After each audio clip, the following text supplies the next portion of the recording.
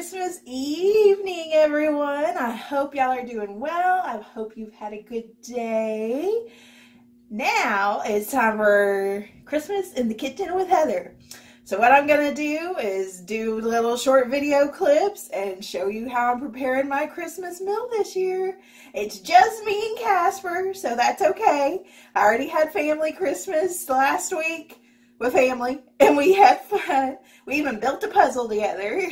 So I hope you're doing well, and let's get started. So I'm going to do chicken legs, and I am putting peppers in from the garden. I'm putting lemon balm in from the garden, parsley from the garden, rosemary. I'm adding a bit of ground cumin, a little bit of garlic pepper, some lemon pepper seasoning, and some broccoli. So let's get this seasoning done on the chicken. I will also be pouring some reduced sodium chicken broth on there. All right, y'all, so let's do just a little bit of cumin. It can get a little spicy. So just a bit on each side of the chicken. Here we go. And I am leaving the skin on just for the flavor. Okay, cumin, done. Now, for the garlic pepper, I guess I should have taken the lids off first. That's okay though, y'all. Okay, just a little bit of this. I really like the garlic taste in my foods. Besides, garlic's good for ya. There we go. Okay, and you should, I haven't done it yet, but you should go ahead and preset your oven to 375. I'm going to start with it being kind of smaller, just the chicken legs. I'm going to start at 40 minutes, and then it may have to go up to an hour. Excuse the spice in the way. It may have to go up to an hour, and I am going to cook it in my wonderful cast iron skillet. I love my cast iron. Anybody else have a cast iron that they enjoy to cook with? Because I love cooking with mine. Okay, I will be back and show you what it all looks like together in the cast iron skillet before it goes into the oven. All right, y'all, so this is what it looks like getting ready to go into that preheated oven. Again, 375 for 45 minutes. And while we're doing that, we're going to get the other stuff ready. All right, y'all, so the next item on the list are mashed potatoes. So I've peeled the others, about to peel this one. This will be our last potato to go in because I don't need very many potatoes just for me. So get that. There we go.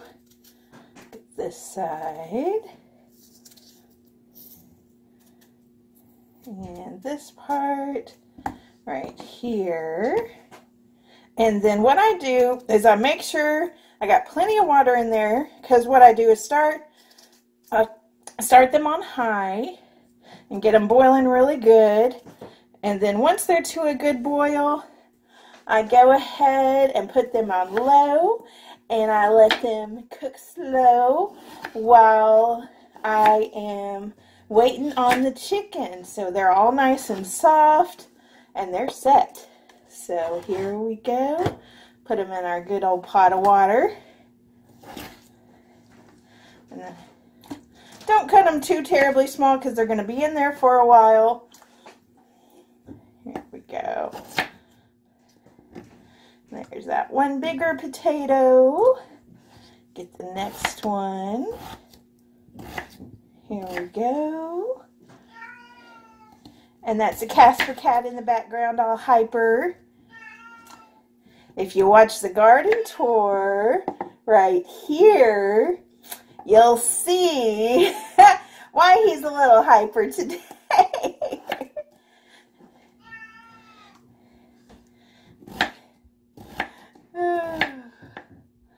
Here we go. And one more potato. And again, just being by myself today. Don't need a ton. I've got Jason on in the background on video chat, and while he's waiting for me to finish cooking everything up, he is enjoying time with friends online. And we do that a lot. We'll do separate things, but still be able to go and say hi to each other. That's just the way of long distance, y'all. So let me show you what the potatoes look like. Haven't put any seasoning on them yet. I will do that. Oh, I don't want to do that. Okay, let me bring you down. There we go. That's what the potatoes look like in the pot. So I don't put any seasoning until about the last 10 minutes. And then I put all the seasoning in. And I'll do the lemon pepper, garlic pepper, and the cumin. So let me put these on the stove, and I'll show you what's next on the Christmas meal list. Alright, y'all, so the next thing on the Christmas meal today is very, very easy. I got me some yams already in their juice. And no, I'm not pouring the juice off. Not going to do that. But I will. Let me get this here. I am adding some butter to them. Just a few little pieces of butter. And then one of my favorite things to add, because they're already sugary, is cinnamon. Now I will, and y'all, I do add a lot of cinnamon. Sorry for people that don't like cinnamon, too bad. And then at the very end, about the last 5 minutes in the oven, I will put marshmallows on. So let's see what the yams look like before the marshmallows and before they're cooked.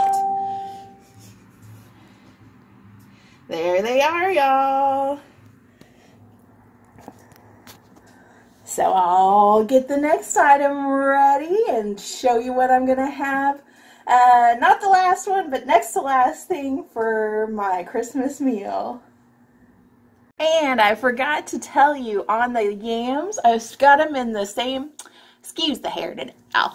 I've got them on the same temperature, 375, with the chicken, and they're just cooking right beside the chicken in their own container. And I will leave them in there until the chicken's done, which is about 30 minutes now, y'all. Alright, y'all, so the next item on the list is Jiffy cornbread. We're in this house. I don't want rolls, I want cornbread. So we're just going to do what it says on the box. Pour the whole box of cornbread once I get it open, y'all. Pour this box of cornbread right in a mixing bowl. There we go. That's done. Okay.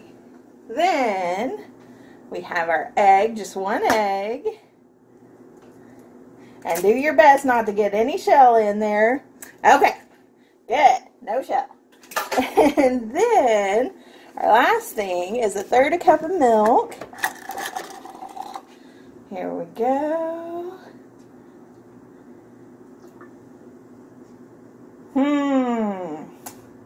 We'll add a little bit of vinegar to that, because that milk is just about to go.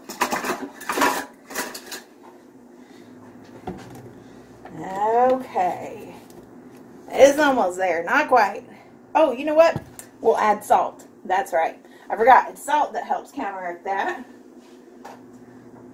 I got some pink Himalayan salt right here. So we'll do that.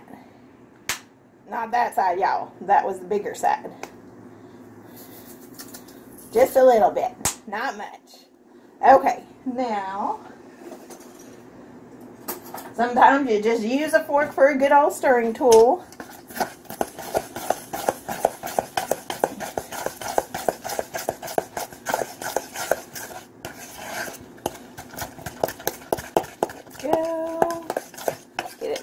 up real well. Make sure you get all that cornmeal mixed in real well. Okay. Then, it says at 400 for 8 to 10 minutes. Let's see what we're at 28 minutes on the chicken. So what I'm going to do is I'm going to go ahead and pour it into the little muffin tins. Because again, it's just me, so I don't need much. Pour it in here.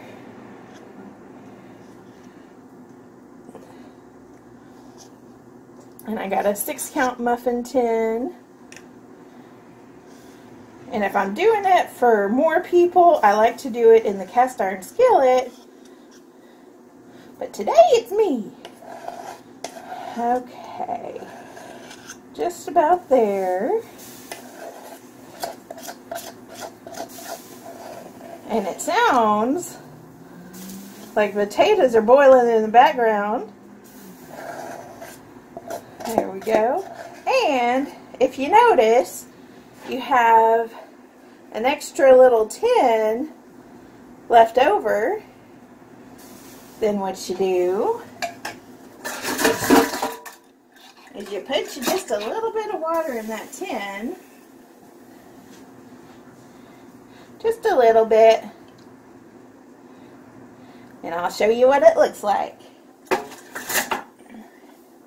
Yeah, you see that steam from those potatoes back there? Here we go. So see, there's the water there. And then the rest of the tins are full with cornmeal for that good old Jiffy cornbread. Okay, y'all. I'll be back when the last items are ready. Alright, y'all. So the last item is the chicken broth gravy. So all I do is pour a bit of chicken broth off of the meat we already had and add just a little bit of flour and mix it all together until it's all boiled.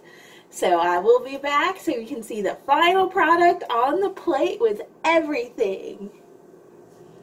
Right, y'all, so everything's ready.